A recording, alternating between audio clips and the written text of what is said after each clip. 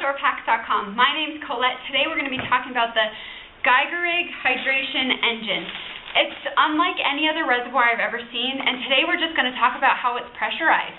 Here's how it works. What you do is you take this pump, this air pump, and you plug it into the air compartment on the top here. And then you take the bite valve system, or the bite valve tube, and you stick it into the water compartment. And again, this is like any other reservoir I've ever seen. What you have to do is pump it up. So you put it in your bag when you're about to go hiking, pump it up, pump, pump, pump. And then once it's all pumped up and pressurized, it's got a good pressurization to it, then what you do is you can spray it like so.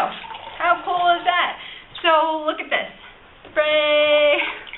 Not bad at all. And so what you can do now is you can share it with the other people and just spray it into their mouth. You don't have to worry about their germs. And then if you have a dog, you can just spray it into your dog's mouth. And also if you fall, you can just spray off your knee or your elbow or whatever it is.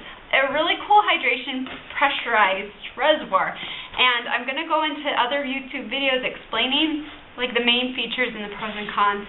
Thank you for joining me and have a great day.